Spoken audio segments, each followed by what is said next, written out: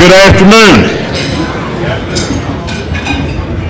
Two preliminary observations. The first is that if you've been here before when I've chaired panels, I normally assume the role of an exacerbator rather than a moderator. As I look at the personnel of the panel today, I don't think that'll be necessary. The second observation is because time is limited, I'm not going to make any more observations. The introductions are going to be abbreviated. If you want to know more about them, you can find it out later. Many of you know Professor Richard Epstein, New York University School of Law. I still have a hard time not saying Chicago. So do I, actually. I guess you do too, yeah.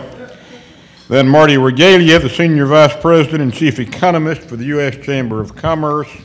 And then plunging bravely into the fray is Ms. Heather L. Slavkin, the Senior Legal and Policy Advisor for the Office of Investment, American Federation of Labor, and Congress of Industrial Organizations, AFL-CIO. Our topic, we didn't think this would be broad enough, corporations, deficit reduction, and the role of the federal government in regulating business. It is too small. If we miss anything, let us know. We're not talking about bullying. We're going to let Richard plunge in first. No, I think it's Martin touched it. And then we're going to hear from Ms. Slavkin. Are you doing first? I'm sorry, Marty first. I'm sorry. Mea culpa. We're going to hear from Marty first, then Ms. Slavkin, then Richard, then Ms. Slavkin again, and then I will pick at them while you all decide what questions you want to ask from the floor. Marty? Thank you very much. You know, as a non-lawyer, they want to do it from up here? Okay, fine. Why anybody would want to put this face on tape, I really don't know. Because there are people in another room, and they won't see it.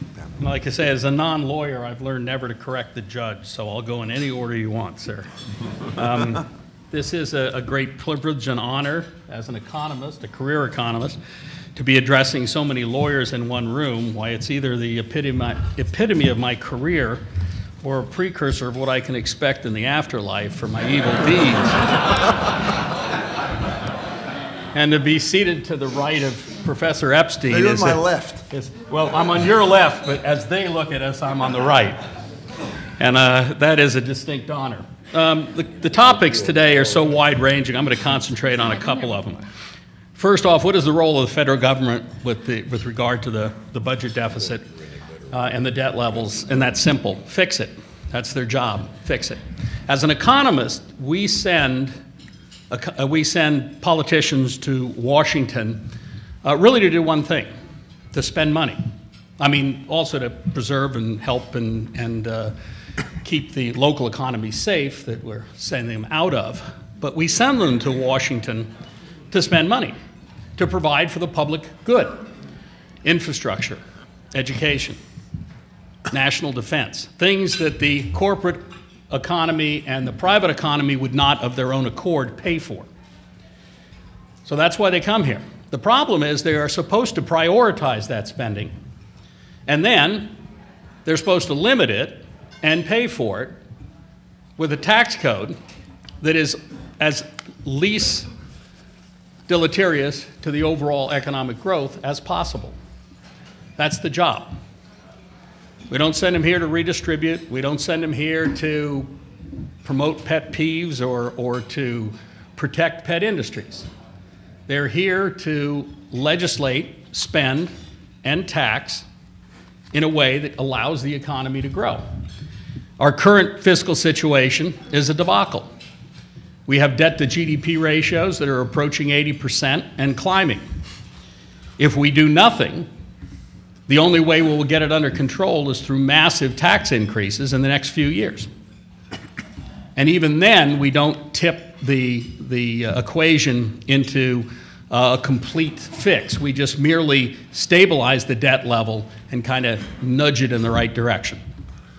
If we don't get the deficit under control, it will very quickly, within 10 years or so, rise to well in excess of 100%. And for economists, that's a very big trigger. There have been studies internationally that have looked at countries that run deficits to GDP that are somewhere around 90% or less. You don't seem to see much effect of the deficit on their growth rates. When you get to 90% and above, you see a progressively more serious impact on their long-run growth rates and on their standard of living. So we've got to get it under control now. Italy has 120% debt to GDP ratio. Greece, 160% debt to GDP ratios. We can probably handle a higher ratio than some countries because of the breadth and depth of our economy, but we can't just ignore it. And that's what we seem to have done. In the last year alone, we've been adding over $1 trillion to the debt level. In 2008, our debt to GDP ratio was about 42%. We had about $5 trillion worth of outside debt in the economy. Today, the outside debt in the economy is about $4 trillion higher than that, almost $9 trillion. And the total debt to GDP ratios are approaching 100%. That is to say, if you add in the inside debt and the outside debt, the Social Security debt and the like. So we're at kind of the cusp, and we have to get it under control. And the way you have to do that is through the spending side. Right now, entitlement spending and interest costs are over 60% of outlays. And they're growing, and they're on autopilot. The discretionary side that is voted on every year is less problematic, and it's something that can be more directly controlled by Congress. But the automatic pieces of the budget, Medicare, Medicaid, Social Security, and interest costs, are something that we simply must begin to address, and the addressing has to take the form of programmatic changes. Okay? It can't just be that we trim them at the edges. The programs have to be fundamentally reformed. Social Security is the easiest one, but it's also not the biggest problem. Medicare is a bigger problem than Social Security. So that's what Congress has to do, and unfortunately what Congress has done is punt repeatedly. I guess it's just, to use a sports analogy, I mean, they're just like the Redskins. They just punt repeatedly. Not very well. And not very well. I mean, we have a budget committee in both houses of Congress whose job it is to pass a budget, and for 2 years now we haven't seen a budget. We have appropriations committees that look at the discretionary side every year, but the mandatory sides just roll on and on. So we have to make headway there. Our Congress decided to pass this ball to a super committee, which we like to call the 12 Apostles. In fact, the 12 Apostles looking for Judas, because you got to get 7 votes to get this out of committee. And right now, Judas is proving very, very elusive. So we are heading towards a financial Armageddon if we don't get these under control. We've already seen the U.S. downgraded once. There are threats to downgrade by the other rating agencies, and this will pyramid. 1 is not catastrophic, 2 is not very good, 3, it starts to get very, very dicey. If interest costs begin to rise, the interest section of the outlays every year will balloon. It'll explode. So we have to get it under control. We have to do it now. On the regulatory side, we need regulations not to guide the financial system or to guide the free market system, but to prevent abuses and excessives. And the market system will do that on occasion. But the regulations have to be couched in such a way to affect the solution without imposing undue costs. Now, there are rules about cost and benefit analysis, but those rules are generally not followed and not required. So what happens is we get regulation upon regulation with no real cost-benefit analysis. Recently, I was trying to hire a regulatory economist at the chamber, and I interviewed people from the agencies. One very nice gentleman came in. He was a PhD in physics. So I asked him, I said, what kind of economic approach do you use to estimating cost and benefit? And he said, well, what do you mean? And I said, well, you're doing a cost-benefit analysis, kind of an economic thing, and how do you estimate the cost and benefit of this? Oh, we don't do that. He said, in fact, I don't even have an economist working for me. This is the problem with the regulatory system. It's gone unbridled. It has blossomed. In the EPA alone, back in the 70s, we had about 500 pages of regulation. There's over 30,000 pages of regulation today. So the role of the government in the regulatory environment is to provide the regulations that you need to keep the system intact, to prevent the abuses, to address the abuses, and to address just market failures. But when you go in and you try to overregulate the system, you provide a tilt to the cost-benefit analysis, and you end up imposing more costs than the benefits that are returned from the regulations themselves. So, in a nutshell, Congress has to regulate, but they have to regulate wisely. They have to regulate appropriately, and they have to regulate in a way that makes economic sense. And overburdening an economy does nothing but slow it down. When you slow the economy down, you don't create jobs, you don't put people to work, you don't see productivity increases, and you don't see increases in the standard of living. And that's the situation we have right now.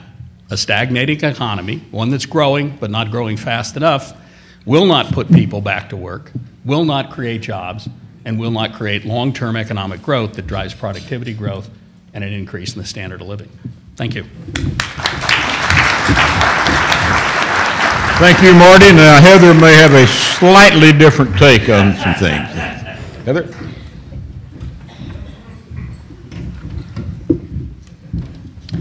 A little shorter than him, just this. All right.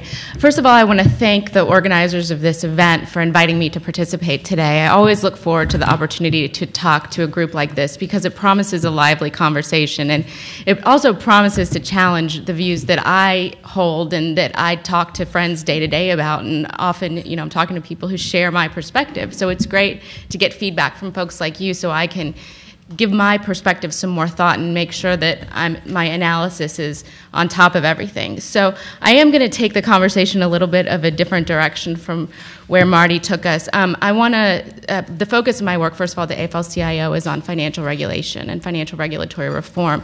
So of course, my comments today are going to focus on the area that I know best. So I'd like to start by talking briefly about the history of financial regulation here in the United States and where we are today in the implementation of financial regulatory reform. And then I want to speak for just a moment about an idea that has implications for both regulation and fiscal policy here in the U.S. that's taken off among progressive advocates, both in the United States and internationally, and that's the financial transaction tax. So starting with the history of financial markets regulation, I want to go back to before the Great Depression. In a time in the 1800s, the history of the United States was marked by bubbles and bursts. Prior to the Great Depression, we saw, on average, a financial crisis every 20 years. There were 5 financial crises in the 1800s. There was another one in 1907, and then the Great Depression in 1929 through 1933. So by the time FDR came into office, it was clear that something had to be done so that we could restore investors' confidence in the economy and the stock market so that people would put their money into places with confidence that it was going to grow and that money would be used to develop products and services that would contribute to the economy here in the U.S. So when FDR came in, there was a big conversation about how this needed to take place. And the determination was that we needed structural reforms and we needed deposit insurance. And I think, most of the people here in this room, if you're lawyers, are familiar with the Glass-Steagall Act. You know about the separation of banking from more risky activities like securities underwriting and insurance. And I think the underlying philosophy behind structural regulation in the financial markets was that the government decided that bank runs every 20 or so years are just not good for our economy. And as a result, they decided that we needed a system of deposit insurance because commercial banking is so essential. It's an essential lifeblood of the U.S. economy.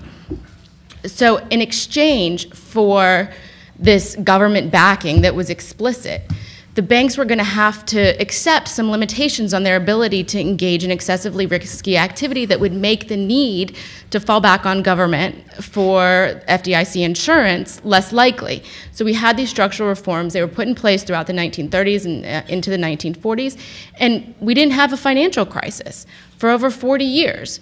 And then in the early 1980s, we thought that we had overcome our previous excesses and that people were smart enough to avoid bubbles and busts again, and we were all wonderfully rational people who didn't have emotional reactions to market activities, and we could start dismantling the regulatory structure here in the U.S. There were a couple minor changes passed at the federal level in the early 1980s that impacted states' ability to protect consumers in consumer lending transactions. And then in 1982, there was the Garn-St. Germain Act, which allowed out-of-state banks to purchase failed banks. And that began a process of deregulation at the federal level, which culminated in the Gramm-Leach-Bliley Act of 1999. Throughout the 1980s and 1990s, we also saw the reemergence of financial crises. Now, I'm not going to stand up here and tell you that it was solely because of the dismantling of financial regulation. I do think that globalization, that computerization of financial markets had an impact on this. But we did see the S&L crisis, we saw long-term capital management, we saw the tech bubble and bust, and then, of course, the big mortgage meltdown and all of the implications of that and fallout from that began in 2007. So when President Obama came into office, there was this perspective that something had to be done. The taxpayers had put up $700 billion to prevent the financial system from falling off the tracks. And there became a fight in Washington, and I think that fight is still playing out today. And it was between two competing perspectives. The perspective of whether we should re-implement, we should have a New Deal that goes back to the structural separation of commercial banking from more risky investment activities, or whether we should have a more supervisory form of regulation in the U.S. where regulators have the ability to kind of lurk around the edges and look in on various actors in the financial markets and jump in when they see a problem arising. And this competition of ideologies played out in the Dodd-Frank legislation. What we saw was that Congress sort of punted to the regulators. When they implemented Dodd-Frank, they didn't make very many final decisions, and they left most of the hard decisions about how their ideas about how the financial market should work would actually be put into practice by the regulators. And I think that's part of the problem that we're seeing today, and part of the confusion and part of the uncertainty is that nobody really knows exactly what Dodd-Frank did or what it's going to do. And we're still seeing that play out, and it's to my mind, and I'm somebody who works in this area day to day, it's still very unclear to me what it's going to mean and whether we're going to have structural reform or whether we're going to have this supervisory government that magically flies in when a problem arises and acts like Superman and makes it go away. Or whether we're going to see some sort of combination of the two. So that's where we are today on financial regulatory reform. I want to talk briefly, dealing on the deficit issue and about the financial transaction tax, which is a big idea that there have been folks in the US and Europe talking about since Tobin first proposed it many years ago, but there have been financial transaction taxes in place for many, many years. There were financial transaction taxes in the US. The SEC imposes one that helps fund its operations, but it's very small. And the idea behind the financial transaction tax is that this tiny tax could be imposed on trading of stocks, bonds, options, derivatives. The proposal that came out that Senator Harkin and Representative Fazio released last week would be 0.03%. So that's $3 on every $10,000 of trading, which could raise $352 billion over 10 years. This is an idea that progressives like because it's a progressive tax. It'll fall a lot more on the people who are doing more stock market trading, and it will have almost no impact on people who don't have any money and aren't investing at all. And it's tiny, and it can raise lots of money that can be used to help pay off the deficit, that can preserve Social Security or other programs that people really like. And it has support both in the US and internationally. It also has a potential regulatory impact. One of the problems we're seeing right now in the financial markets is that there's a lot of volatility in day-to-day trading, and a lot of economists have come out and said that they believe that if you were to impose a financial transaction tax, you would diminish high-frequency trading tremendously, because the benefit that the traders get, the potential income, would be offset by the tax, and so they would no longer have the incentive to get involved in these markets. So that was all I was planning to talk about for today. I thank you guys for this round. Yes, I guess I'll be back up. Thank you. We'll have another one. Thank you, Heather. We have promised her another crack at the subjects after Richard. Richard, I'm right in introducing you this time. Now it's your turn. Well, thank you. I mean, now I have to figure out what to say because there's been so much that's going on in this small and tender topic that I'm not sure where I would like to begin. But I think I'm going to talk about this in a somewhat different way, which is the relationship between structural reforms on the one hand and tax reforms on the other, or other financing reforms. And this is the current position that I would take. We are not going to enter into a second New Deal when we try to do the third New Deal, the first one being Woodrow Wilson. We are entering into a situation where government is already running presently about 25% of our resources, borrowing 40% of the money that it needs, and that the first thing that we have to do is to find a way in which to slay the dragon. Many years ago, Aaron Wildavsky, when he spoke about this, said, Richard, people like you who believe in prudent adjudication will always fail. And what he meant by that is if you simply say that we're going to trim each and every program pro rata, like through the deficit committee and so forth, what will happen is you will have gridlock and stasis and nothing will take place. He says if you really want to make a change, you must slay the dragon. You must figure out which particular kinds of programs you're prepared to exterminate so that you will never see them again, and which of those things you're prepared to keep on life support. Well, in my view, that's where we have to start. And so here's where Ms. Slavkin and I think, disagree in the most profound way. She announces this tax, and it's always put in the same fashion. It's a very small tax which raises a huge amount of money. So it's $350 billion to us, but it's only 0.03 cents per $10,000 or $3 or whatever it is to everybody else. What happens under that circumstances is it has the following disastrous, in my view, public choice arrangements, wholly apart from whatever disruption it creates in liquidity in markets. We need fundamental reform, and we will not get fundamental reform if what we do is we increase the tax structure and use it to essentially support and to maintain the kinds of failed institutions that we already have placed in the United States everywhere else. So let me see if I could explain this a little bit more clearly.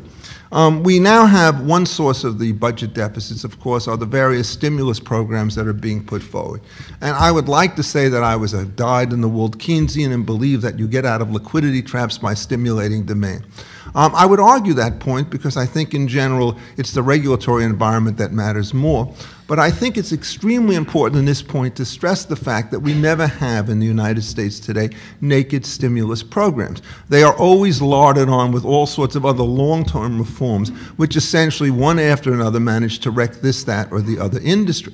So if you start to go back to the financial disorganizations in September 2008, somehow or other financial reform managed to include a situation where you had the Wellstone situation, which mandated mental health coverage with respect to standard kinds of insurance plan. If you look at the current president's job bill, I described it once as something which made me weep when I started to read it, you will see in effect that the first infrastructure provisions all have Buy American provisions, which is another form of American protectionism, done to protect big business and, yes, to protect big labor. It has a Davis-Bacon in there. It's got a new form of anti-discrimination law in there. It has a way of trying to cap charitable deductions. It contains a series of grotesque allocation provisions for a new infrastructure authority and so forth. So that what's really going on in this particular situation is that the Keynesians cannot even implement their own program of trying to essentially get out of a recession by using government spending, because as you push the money in the economy at one end, what happens is you take it out of the economy in the other end by a series of low and middle level interventions. So my first point is, I think in this particular case, is that we have to have a moratorium on any new kind of regulatory program whatsoever. And that includes everything which is tied to stimulus programs. That is, Mr. Keynes did not worry very much, or Keynes worry about public choice, but I think we really have to do that. And once we understand the way in which the political dynamic goes, we have to fight the kind of bundling type situation.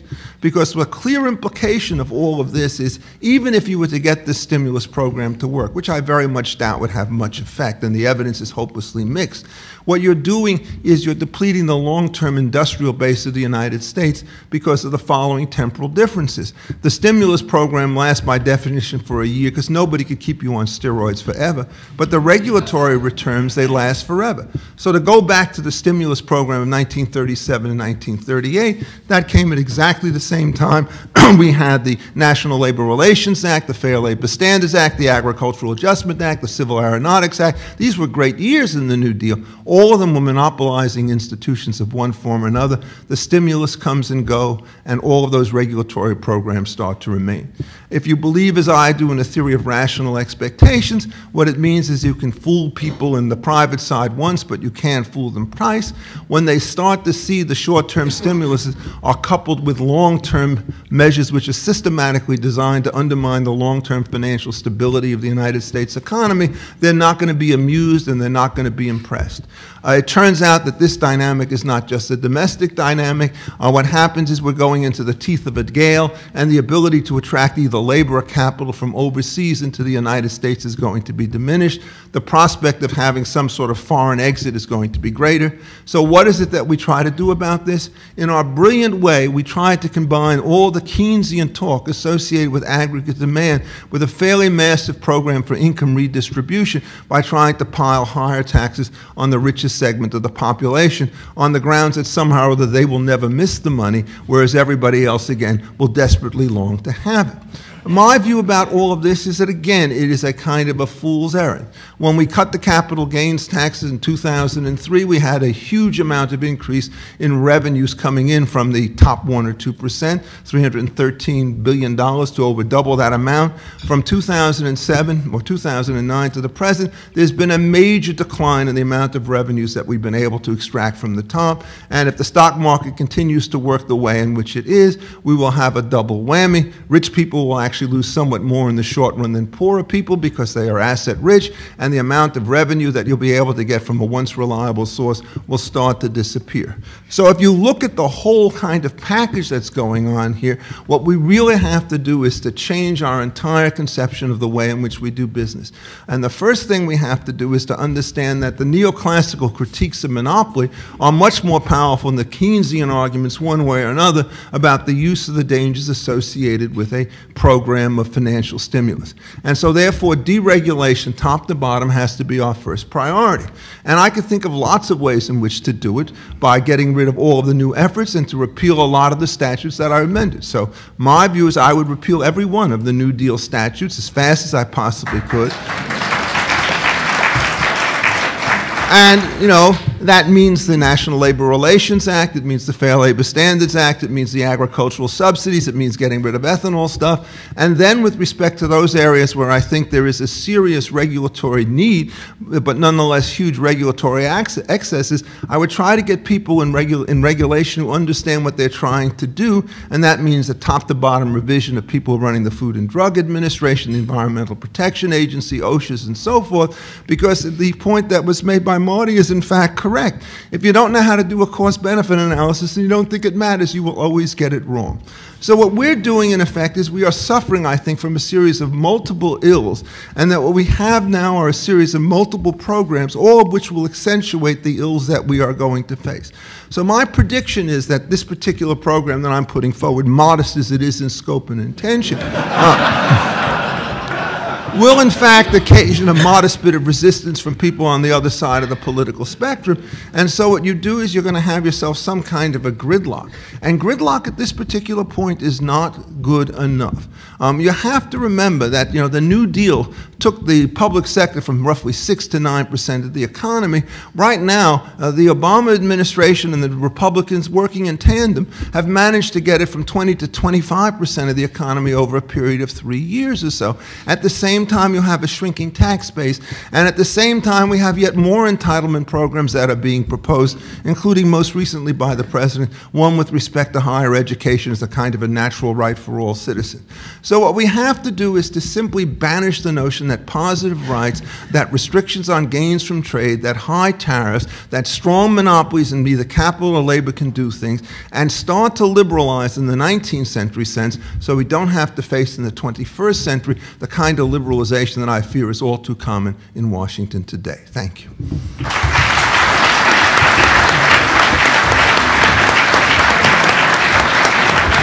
Thank you, Richard. We had originally allotted 5 minutes to Heather to speak back to Richard. However, I realize she doesn't talk nearly as fast as he does. So take 7 or 8 minutes if you would like, Heather.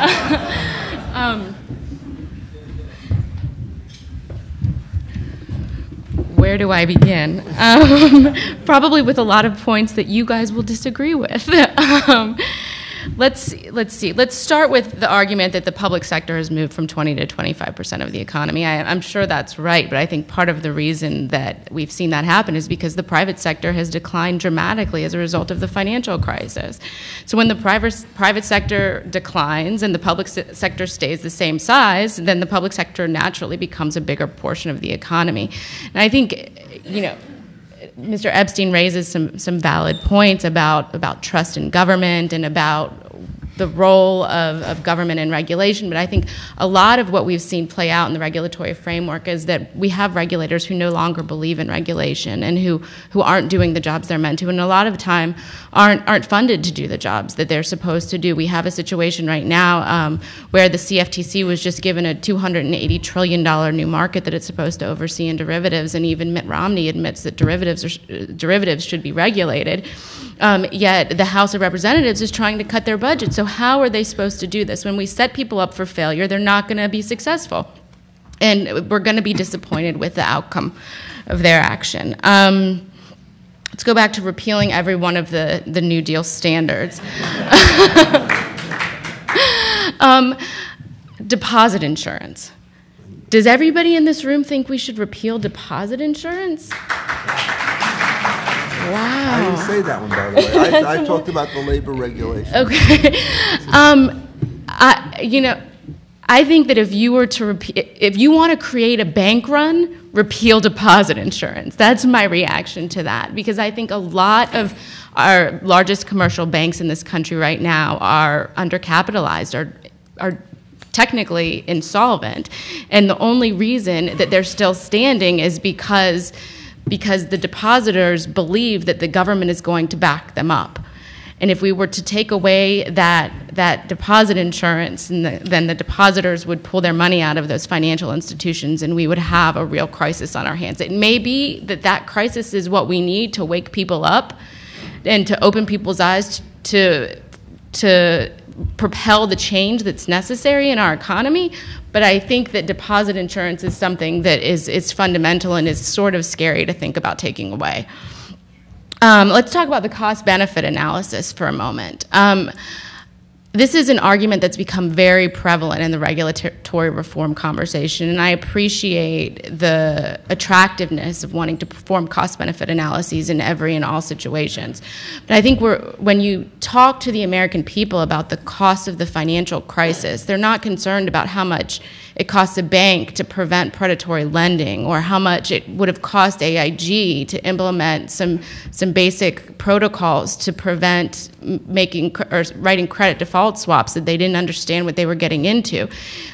We have $700 billion in underwater home equity in this country right now. I mean, these are the sorts of costs that I look at when I think of the cost of a financial crisis that can't even compare to the cost of implementing financial reform. And when we harp on the cost-benefit analysis of every individual piece of regulation that we're asking the regulators to implement, what we're forgetting is that the regulatory reform that was passed, and that I don't claim for a moment was perfect, was part of a broad framework and a broad fabric that's supposed to work together, and there's no way to calculate the potential benefit of one piece of that regulation in isolation.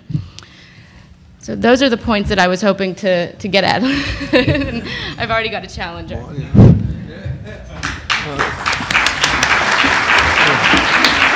Thank you, Heather.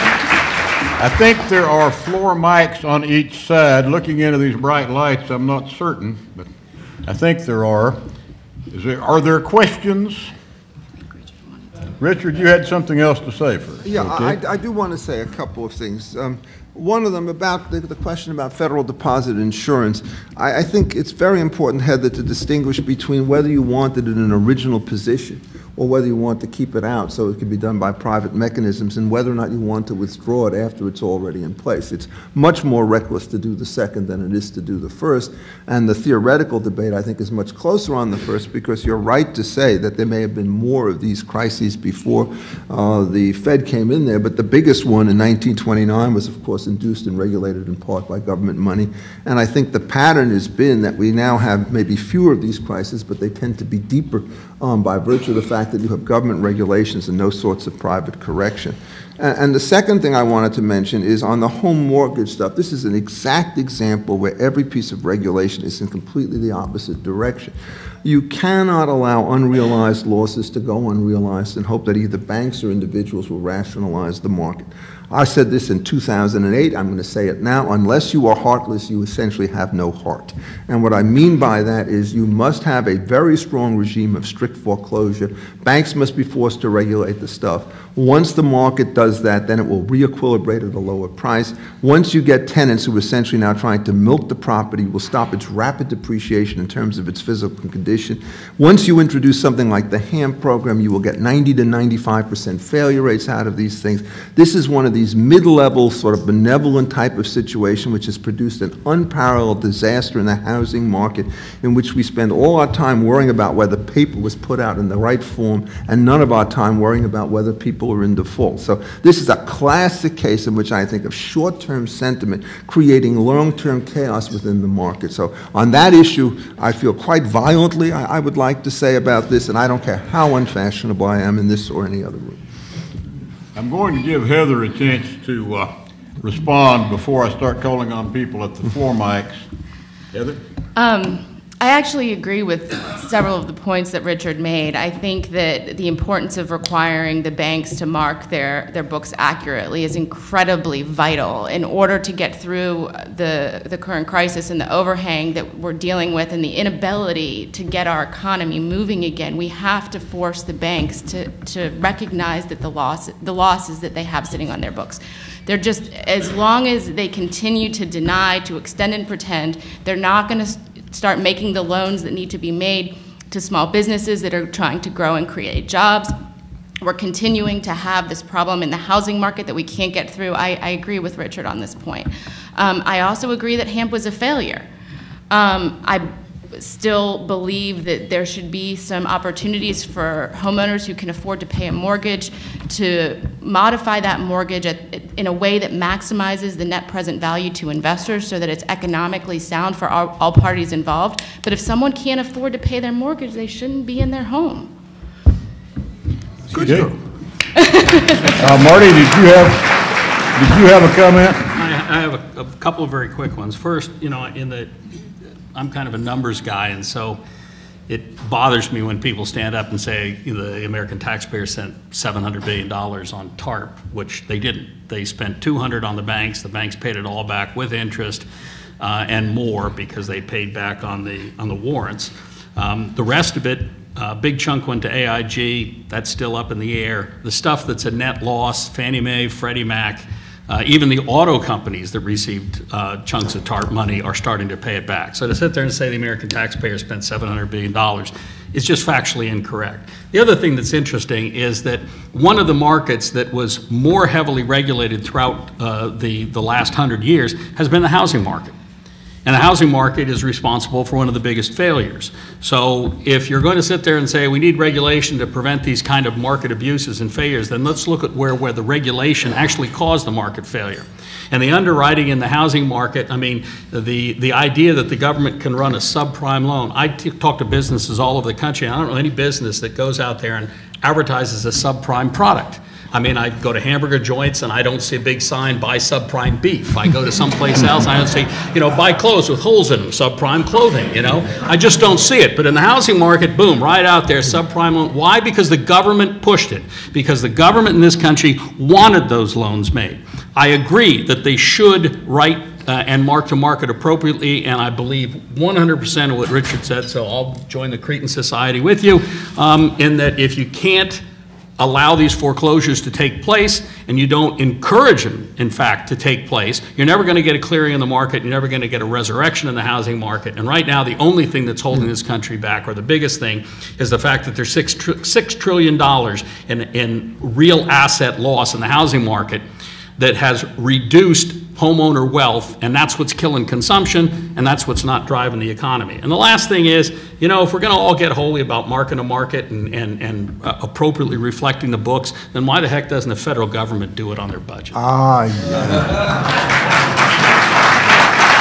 That's right. And in fact, the transfer payments have displaced the capital assets as a source of deficits, which has very powerful long-term implications. I'm going to arbitrarily and capriciously allot 3 more minutes to Heather, and then I'll turn. Thank you. I just want to clarify that I was careful to say in talking about TARP that the taxpayer put up $700 billion and not that they spent $700 billion, because I understand that a lot of that money has come back. And with regard to housing, I think that there's a lot, people are talking past each other in this area. Banks are heavily regulated, but most of the subprime mortgages were written by unregulated financial institutions. There were regulations related to fair lending that were passed by Congress in 2001, but the Federal Reserve failed to implement those rules until 2008, when it was clear that the subprime mortgage market was already bursting. So we need not just laws to be in place to protect borrowers, but we need regulators that believe in the obligation to protect consumers as well. But we have Fannie and Freddie. Can I make just one observation? I heard Christopher Dodd I hope I'll get to the floor. Go ahead. This is after he's out of office, so beyond punishment. He said, well, what about, I asked him, or somebody asked him, what about, why didn't you do anything to take on Fannie and Freddie in the way in which they worked? And you know what the answer was? We didn't have time to do that. What it really means is we'll go after the private guys, but this is a classic illustration where the government may not have initiated these loans, but to the extent that it either buys or guarantees them, it completely perverts the underlying market. It's about $150 billion or so forth losses and counting. And the current administration's proposal is to revive exactly that, either through the FHA or for something else. So, I mean, this is a case in which hope springs eternal, that somehow or other, if you make a lot of bad bets, that you'll come out ahead. Okay. Diversification. Are there mics on both sides or just on this side? Just over here? Okay, we'll hear the first. State who you are, please, and then your question. Yeah, I'm Brian Bishop from Rhode Island, and Heather, it might be age-related, but if I follow your history, you may be the only one who didn't think that the Carter years were a crisis. The real question, actually, because there are 2 fans of stimulus on the panel, which surprised me. Fans? Well, at least who accede to the possible testing of the concept if we keep regulation off the side. But one of the concerns I have is, even looking to the nostalgic vision of stimulus, what I've seen in Rhode Island is we have a major bridge on 95 that's closed to truck traffic. Major bridge up and down the East Coast. That can't be touched because it's not shovel-ready, and they're using the stimulus money to repave roads that don't need repaving. And I'm wondering where, because I think a lot of, certainly a lot of labor, and I don't know the extent to which that's reflected within your own ranks, is working on these stimulus projects, and I would think they would be upset by the shovel-ready concept. I mean, do you want to tell your grandchildren 100 years from now, this is the, or sorry, 30 years, 35 years from now, that this is the highway that got repaved during the Great Mortgage Crisis? Or would we look to rather large and impressive things that we could say the government at least did something that we could look at and praise the architecture or something in hindsight? Right. We'll go to Heather first on that. I think it was more directed to her. Sure. I think, if I'm understanding the question correctly, the question is, should the stimulus money have gone towards big, impressive projects versus paving roads? No.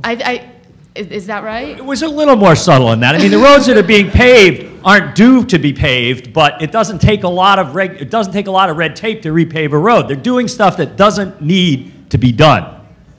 What happens is the permit system essentially directs the expenditure money to the places where you don't need it. And what you need under these circumstances is a kind of fundamental lobotomy of the EPA and the precautionary principle, because what happens is every imagined risk is a real one, and so what happens is the examination to try to get these projects through are simply disastrous. This is a classic case where the common law rule is much, much better. What it says is, look, you don't need any pre-clearance from us to do anything, but the moment there's an actual failure or an imminent danger, we're shutting you down. Thank you.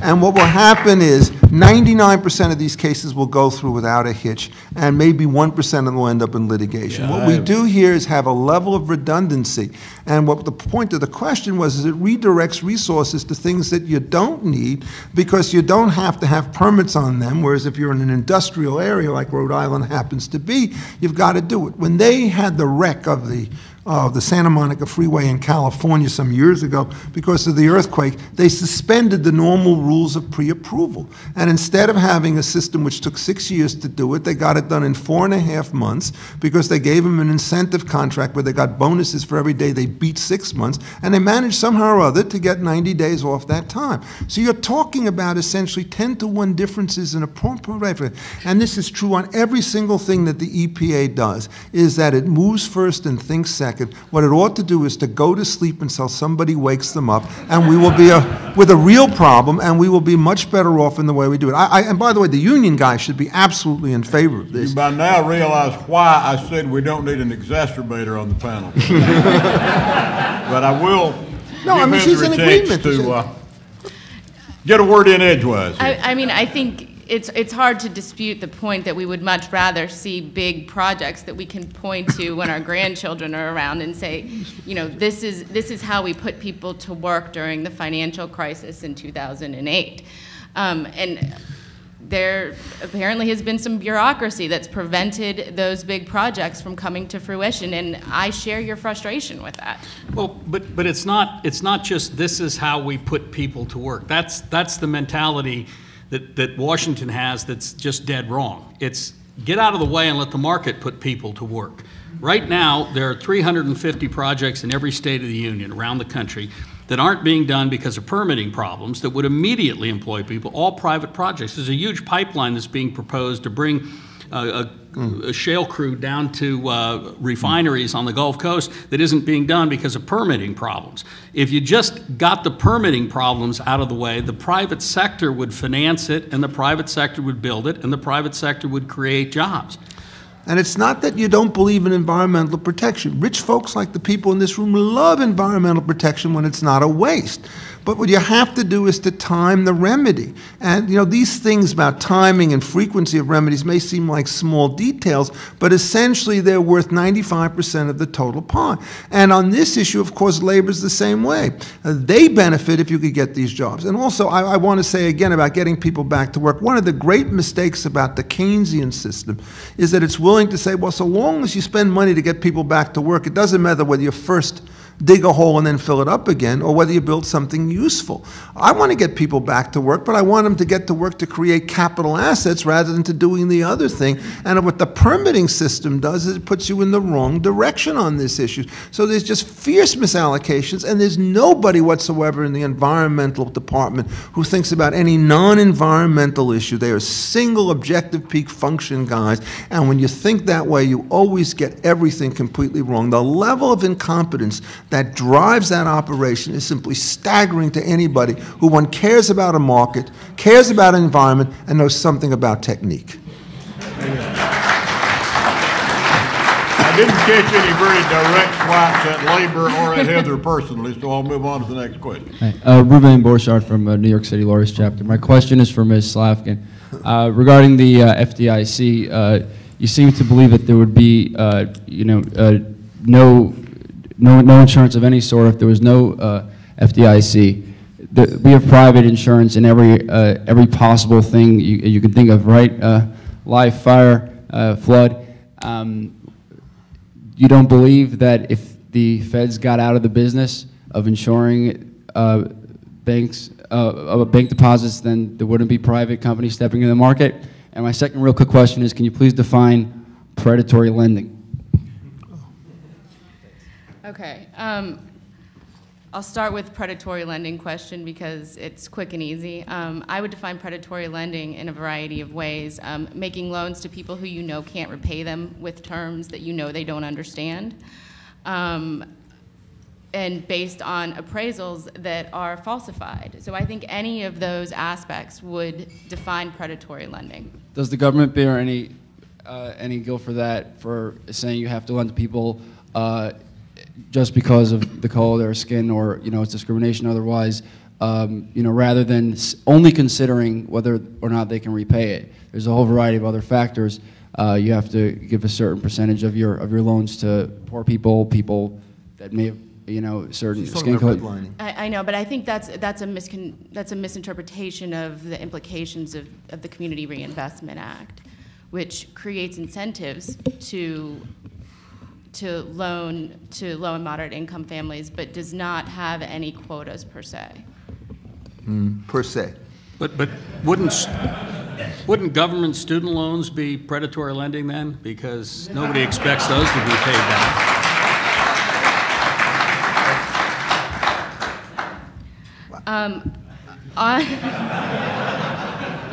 On the FDIC question, or on the question of deposit insurance, I think that the issue there is that deposit insurance becomes necessary at a time of extreme financial crisis, and the need for deposit insurance ebbs and flows. What's different between deposit insurance and other types of insurance is that you can predict with relative accuracy the amount of money that it's going to cost to protect against fire or flood. But when when the need for deposit insurance comes, it comes fast and furious, and it has the potential to overwhelm the private sector. And I think that the idea is that you want to avoid creating a financial crisis by putting deposit insurance in the private sector. Go ahead, Richard. Yeah, on fast and furious, the flood market, of course, is notorious for exactly the same characteristics. The government programs have been abject failure. What you want is private insurance accurately priced with reinsurance markets and international markets to start to deal with it. On the predatory pricing stuff, Heather, I actually agree with your definition, but I think that there's some piece missing in the analysis. What you say is you make a loan to somebody which you know that they can't repay, and you falsify the data. If in fact this were just a private transaction, why would you lend your money to somebody who cannot repay it on the strength of a falsified transaction? And the answer is the definition of, if it's just a two-party transaction that you have there, is that the definition of a predatory loan is where you try to make sure that your customer loses $10,000 so that you can lose $100,000. And that's not a long-term stable equilibrium. So why is it that you have these three combinations? Because there's somebody else who's going to buy this paper at par, or guarantee it at par. And once you do that, it's no longer predatory lending in the sense that you've described. It's falsification to cheat the government to make sure that they will pay the paper. And since the government guys are so eager to put these things outside the door, what happens is they accept the fraud knowingly. So that it's not fraud on the government, it's fraud by the government and the industry on the American public at large. And that is what happened. It happened with Fannie and Freddie Mae, and as you well know, in the 2005 and 2006 periods, when you're trying to get equality of racial participation in these programs, and you know that the risk profiles are different, you're going to have greater risk from your minority members than from your standard or ordinary white people of one kind or another. That's going to translate into a rate of this particular source. So if my view is, I can understand the argument for race-based subsidies in some sense, for political thing, but the one thing you must understand about it is if you want to have that debate, it has to be explicit, it has to be above board, and the worst way to do subsidies is to give guarantees that are not priced at the time that they're issued for the liabilities that are undisclosed at that particular point in time. So if you have the moral convictions about redistribution on these things, you have to say it. And the problem is when you put it in this particular fashion, you bury it, and then everybody, white and black and Hispanic, has to pick up the pieces when you're all done. So I think, in effect, that as you define predatory lending, it's a non-problem unless you have a government. I just want to say, I think, though, that misconstrues the history to a certain extent on subprime mortgage lending, because Fannie and Freddie were not in the market until 2006. And the huge uptick in predatory or in subprime lending happened in 2001, 2003. By the time Fannie and Freddie got into the market, most of the subprime loans had already been made. But how much of that was guaranteed by government under other programs like FHA? I don't have the exact number. I think the answer is, I think something like 50 to 60% of the market had the government footprint over it over the relevant periods. And the other point, by the way, which we didn't mention, is the other thing, of course, that goes wrong. You have a strong Fed, and it sets the wrong interest rate.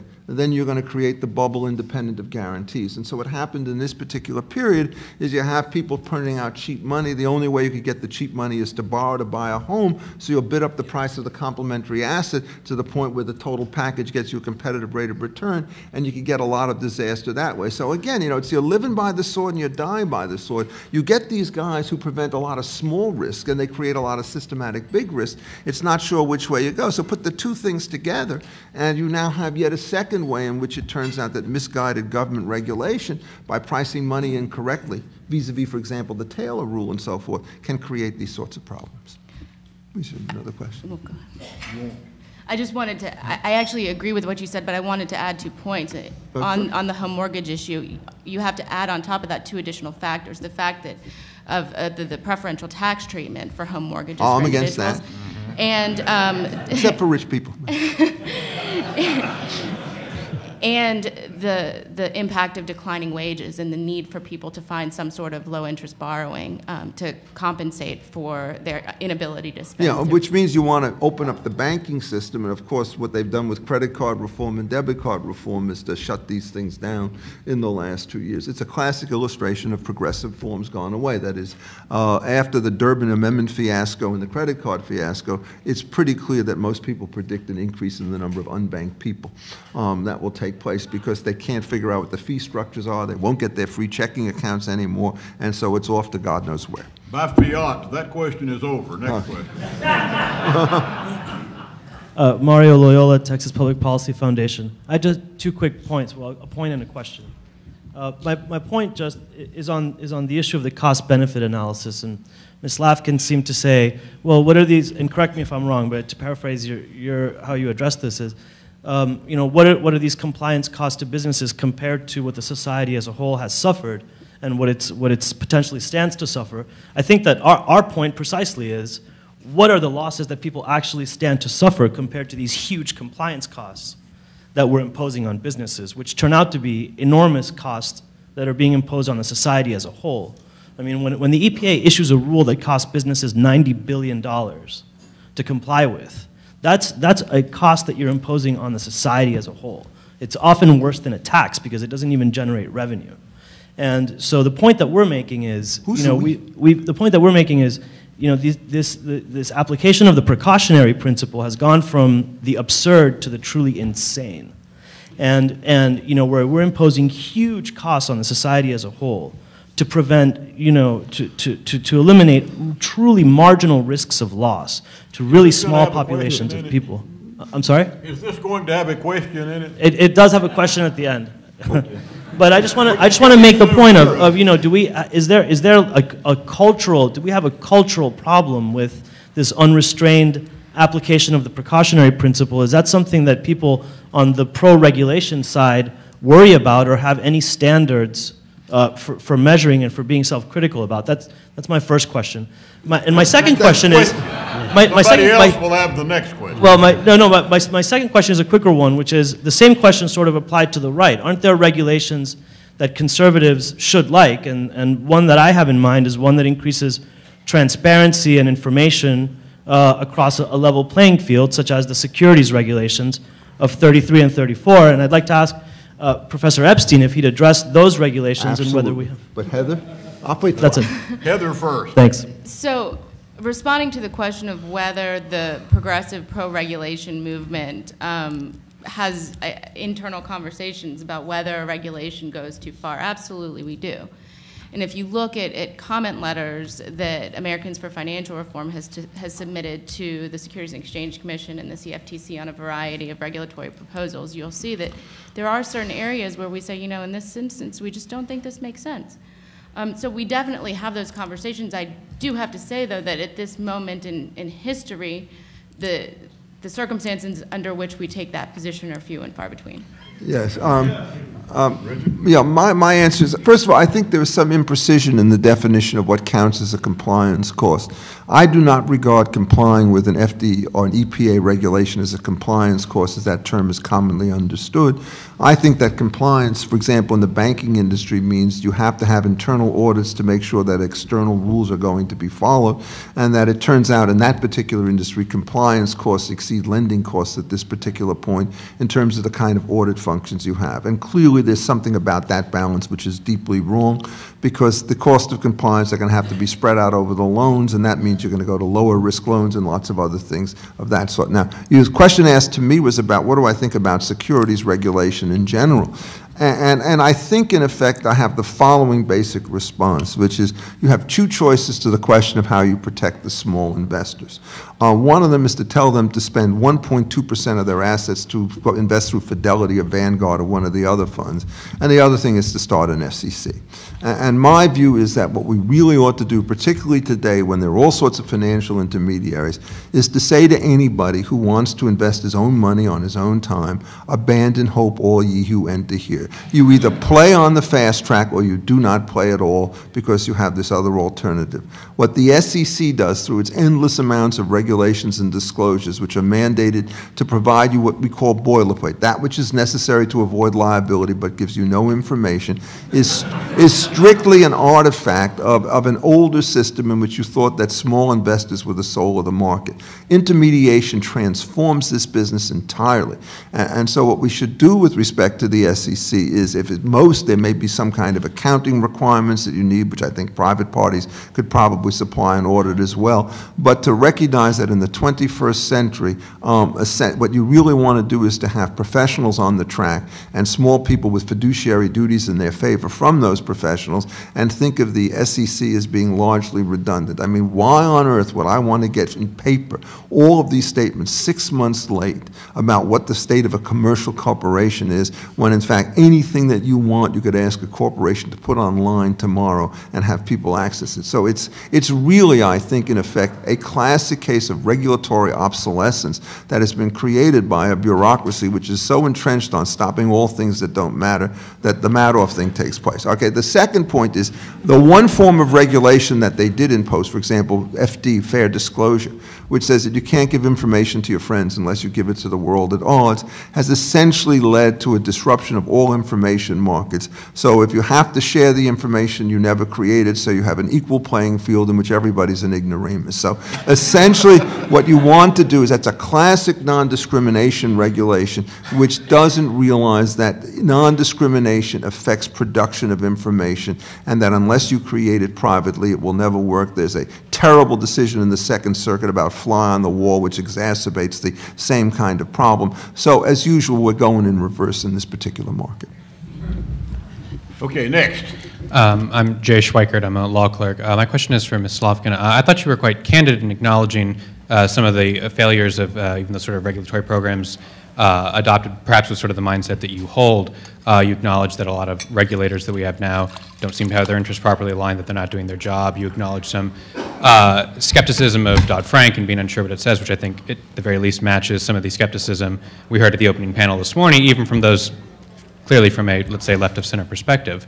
My question, though, is, following the financial crisis at a time when, both houses and the president were controlled by Democrats, in that environment of all environments, why wasn't it possible to create a financial regulations scheme that satisfied even people that hold that perspective? At what point do you start acknowledging that the problem isn't, well, we just haven't quite gotten the right smart people together enough and they haven't quite put out the right statute, but rather at a structural level, for all the public choice problems that we're pretty well aware of now, the federal government simply can't do this kind of thing in the first place?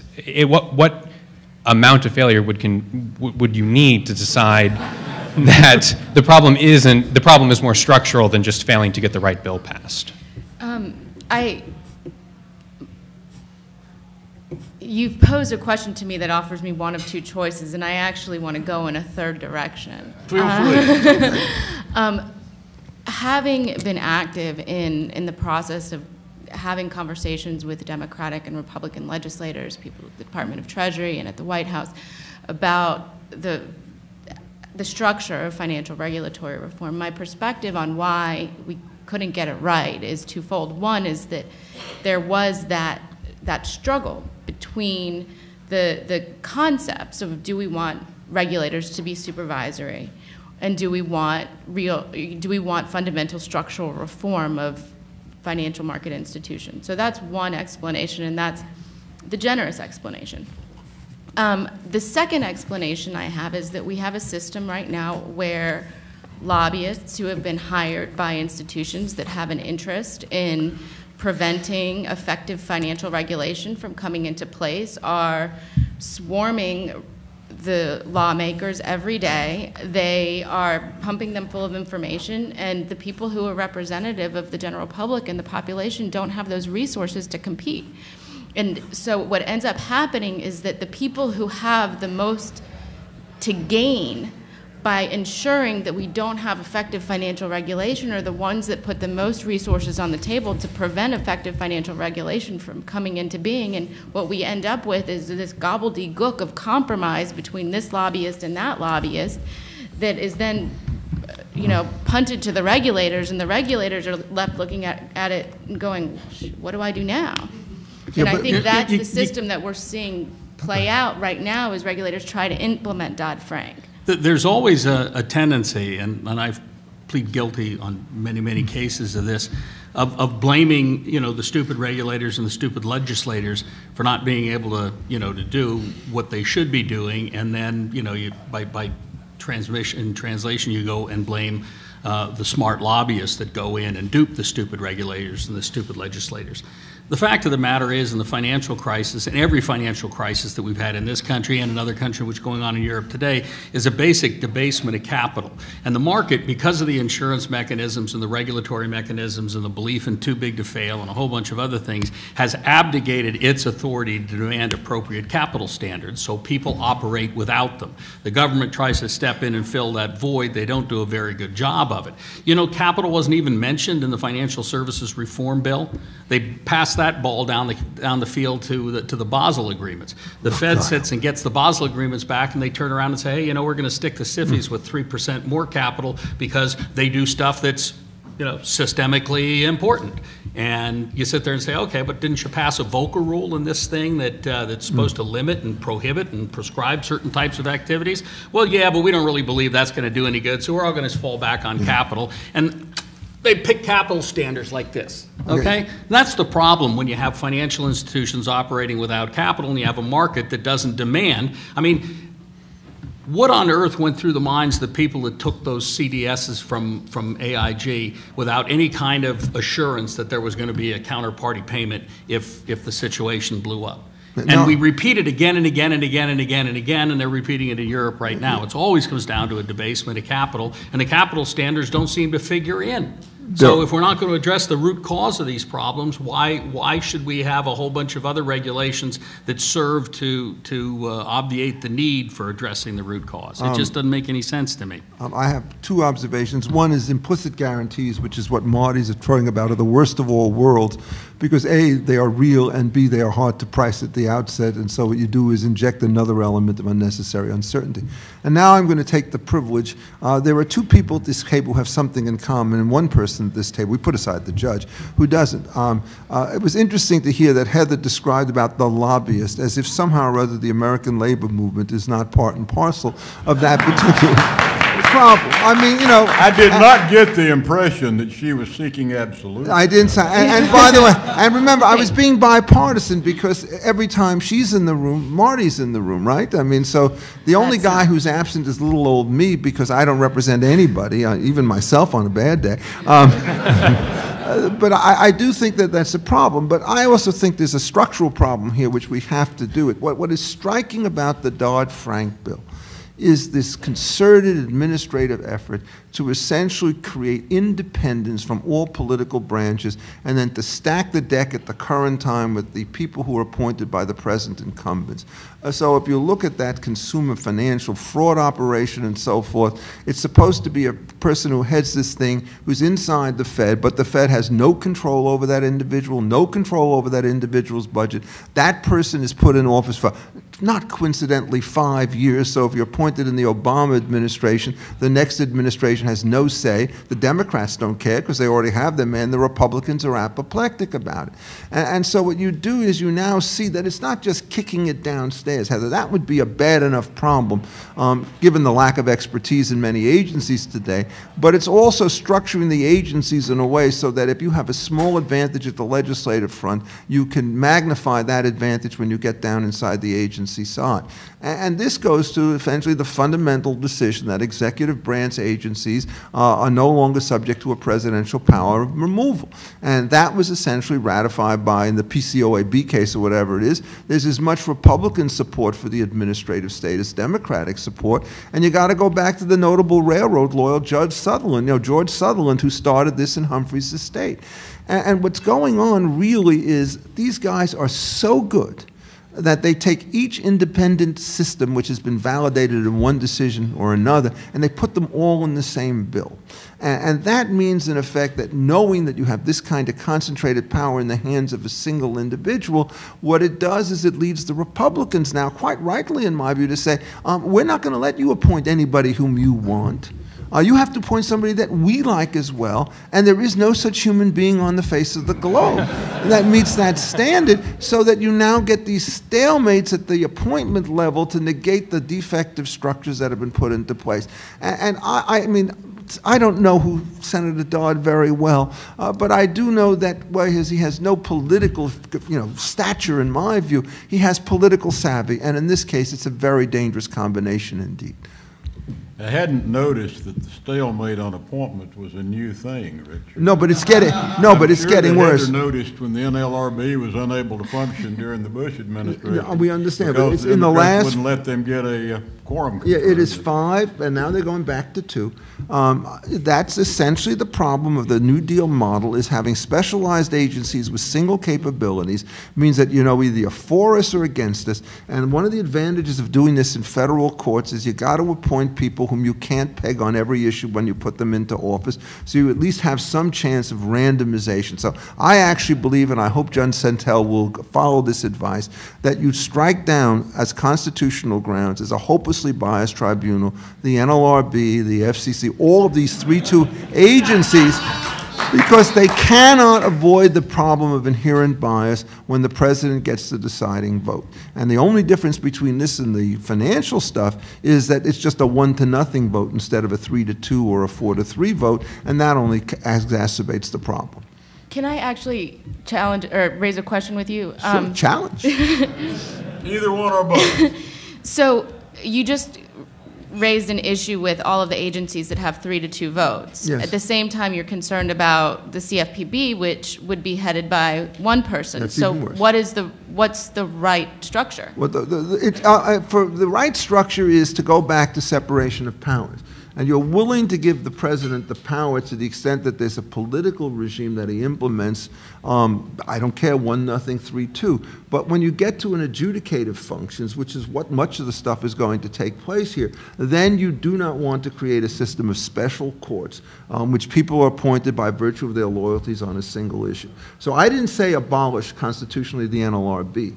I just don't think it's healthy to have a situation where the general counsel and the president appoints the dominant person inside the board, where one is arguing to another on a case of first instance. So I want all of these cases to go to the federal district courts, and if you're worried about one man having too much power in that case, then the correct thing to do is to say for certain kinds of issues you have 3 randomly chosen federal district court judges to hear the type of issues. And look, I mean, the Republicans are every bit as scandalous when it comes to this kind of game as the defendants. So as an outsider, it's just essentially, it's an attack on structure. It's not an attack on persons. I mean, and I think it's really important that one understand that as we expand the size of government, the disabilities that we could live with in 1935 have become so enormous that we can no longer live with them today. It's a real question. If you're trying to do this kind of nonsense with 10% of the economy, you can walk. When you do it with 30% of the economy, by which I add direct expenditures plus implications by way of regulation, at that point these structures cut much more deeply and they're much more destructive. Next. Hi, I'm Christine Buzzard. I'm a current law student. I was interested in the story about the physicist who skipped over the cost-benefit analysis.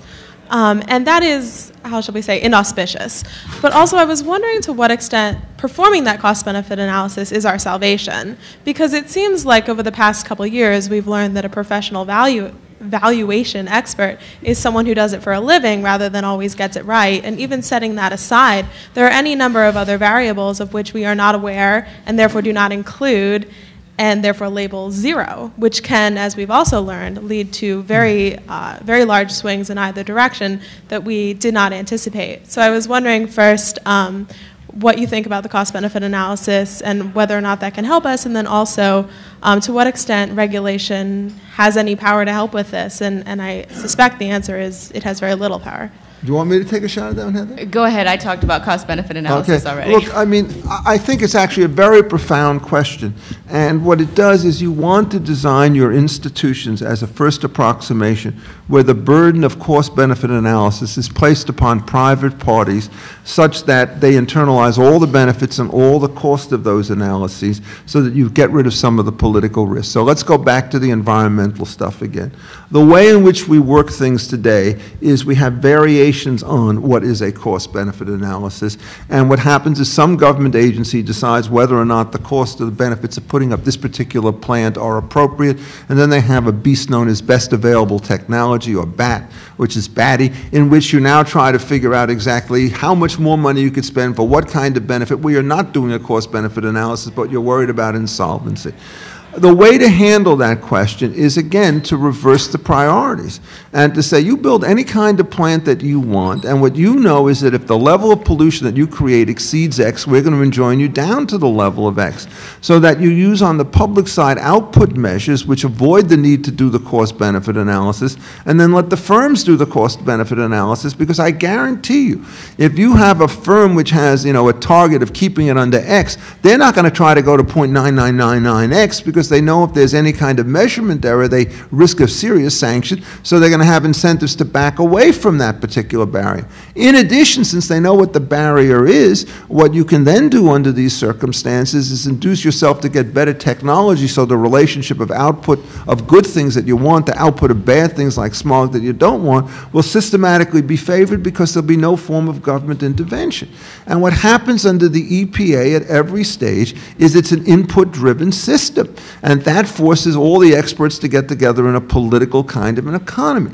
And I dare say that you can do this with all sorts of other systems associated with liabilities. What you cannot do it with is the creation of public infrastructure projects. And there the correct answer is, I think what you implicated or indicated, is one of the striking declines in the United States since I came into this business in 1968, is essentially that the political branches of government at the administrative level and everywhere else have overwhelmed what used to be a decent professional staff inside Congress and inside the agencies. The guys at the top say, this is what we have to find, you experts tell us what we get. And you have to create a different culture and a different set of ways to insulate these people. So essentially you need a twofold form, is one, get as much out of the cost-benefit world as you possibly can by using output measures, and then create some independent level of expertise. There's no substitute for decent public administration except incompetent public administration, which seems to be what we specialize in these days. If Keynesianism worked, and by that I mean if massive government deficit spending could cure economic malaise and put an economy back on track, why isn't Greece the biggest success in the world? And if the answer to Greece by the Keynesians is, well, they're not really doing it right because they're just paying a bunch of non-working civil servants, that's not real Keynesianism, you have to invest in capital assets or infrastructure or something like that, then why isn't Japan a huge success with 2 decades of massive deficit spending and paving over the entire country? So, well, I'm going to take a crack at that because I'm not a Keynesian per se, and I don't know necessarily who is, because what you paint is a very stylized Keynesian straw man, and then proceed to knock it down. I mean, Keynes was not one who said, "Hey, we should go out and have a public sector that's 60% of the economy." Okay, I don't know anything. I have read the general theory, and while it's not my economic Bible, I don't find that kind of excessive federal government reliance in Keynes's doctrine. Keynes talked about instances where the market tended to fail and where some third party should come in and backstop it. And there's legitimate debate on, does that work and how much does it work? I've heard a lot of talk about the current stimulus program and the fact that it didn't work at all. The fact of the matter is, when the stimulus program was implemented, we were losing GDP at 6% annual rate, and a year later we were growing at about 3% annual rate. All because of the stimulus? Absolutely not. No. Was the stimulus designed well? Absolutely not. But to sit there and suggest that you can have that kind of government intervention, government spending, and it's a total failure, I think is an overstatement of the case.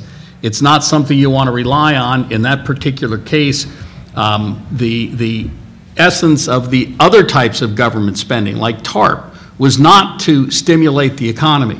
It was to preserve the transmission mechanism. And anyone who studied finance and studied the history of the banking system knows that the difference between the 1929 crash and the onset of the Great Depression was a failure of the third or more of our banking system. And at that particular time, the banking system was the entire transmission mechanism. It is where trades were consummated. And if you can't consummate trades, you don't have a market economy. I think Bernanke looked at that model and said, hey, I think we ought to do something to try and preserve the mechanism, even if it does set bad precedents in terms of too big to fail and like. That's a debatable issue, but I don't think you sit there and look at that and say, well, see, there's just an abject failure of Keynesianism. Keynes was a market participant. He believed in the market. If you read the general theory, there's a quote in there that says, the job of professional investment is inexorably boring to anyone completely devoid of the gambling instinct. While he who has this propensity must pay to it the appropriate toll. Okay? He understood betting and failing and winning, okay, which is all about financial markets. And to sit there and stylize what he did and how he thought, I think is incorrect. So I mean, I'm not defending Keynes. What I'm trying to say is have a realistic assessment of what you mean when you say Keynesianism. Heather? So quickly, I want to, for perhaps the first time in my life, agree with everything that Marty just said and add 2 additional points. You cited 2 examples. Oh, come on. You cited 2 examples of countries that you believe implemented Keynesian policies that were failures. One is Japan, and the other was Greece. In Japan, they did something that the U.S. is in the process of doing right now, which has allowed banks to zombie along and refuse to recognize their losses. And that, I believe, is one of the biggest reasons that they were unable to come out of their financial slump. With Greece, they're implementing austerity measures right now, and as a result, I believe it's 12% that their GDP is expected to decline this year. We're at a point where we here in the United States are making a decision whether we want to go to the way of Greece, and I really hope that we don't. I'm going to defend Keynes a little bit too. What happens is the public choice element, which he systematically disregarded, gets itself really intruded in these cases and encumbers the stimulus. But let me give you a Milton Friedman version of the stimulus program, which is remarkably similar to Keynes. He has something known as the permanent income hypothesis, which says that you try to make sure that your level of consumption over all periods is roughly the same. And he also notes that it's difficult to do that when there are periods when you have peak incomes and small incomes. And what he says that you have to do in those periods in which there's personal slack is to borrow in order to spend, and in other periods what you do is you save for the rainy day. If you take that into the public sector, it bears at least some similarity towards a Keynesian stimulus program by saying, in effect, that you would like the government to spend more money than it earns so as to keep its activities up, even if it has to borrow. But that gets tied in with 2 other things which are completely non-Keynesian. One of them is the president, unfortunately, has tied the stimulus program to redistribution through the taxation system. That's just a complete misreading of Keynes. His emphasis was on aggregate demand. So as far as Keynes was concerned, if you could get the economy growing by having people with $2 million buy Gucci shoes by the carload, he would be just as happy to have that kind of expenditure as any other. The moment you put the redistribution stuff in there, the effect of that, either way, for the rich or for the poor, is to diffuse the level of the stimulus by making sure that some of this particular money is not going to spread. And the second thing that Keynes never said, which of course is part of the Greek disease and everything else, is secure public employment for non-performers. There's nothing whatsoever about Keynes which said that. I take it in its pure form is if you get a little bit higher government spending, you send it into the same unregulated employment markets that you would have had without the stimulus, because they would be the ways in which most people would do it. What Keynes was worried about, and I don't think he answered the question, was he thought there was a clear failure of Say's law. And for those of you who forgot what that was, it's a situation in which you think that the natural forces of private markets are such that supply and demand will always be brought into equilibrium so that you will have no such thing as structural unemployment. And he looked around and he says, you know, there seems to be some real problems going on here.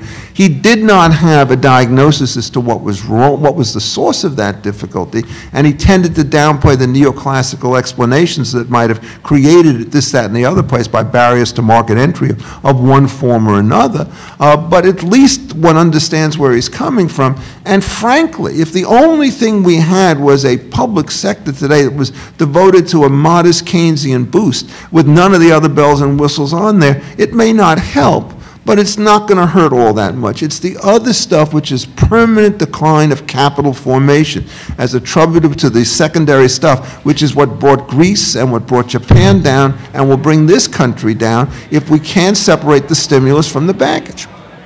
JB, if your question is a short one, you can put it, otherwise we're going to quit before it. All right, 2 words, student loans. God help us. I mean, it's now greater than credit card debt. It's government subsidy. It's crazy. What should we do about this? How should we account for the loss? You're talking about Title IV loans, right? All student loans are guaranteed by the government. Well, first of all, when they took them out of the private sector, the default rates skyrocketed, so we don't want that. And secondly, you cannot run a sane system in which, for example, for-profit institutions get 90% of their revenue from government subsidies. I would really want to cut this thing back dramatically so, because I think at that point, when people then go to school, they're going to be spending their own money and they'll be much more selective in the way to invest. The next program is supposed to begin at 2 o'clock. No, we should get the hell out of here. So I think right now we're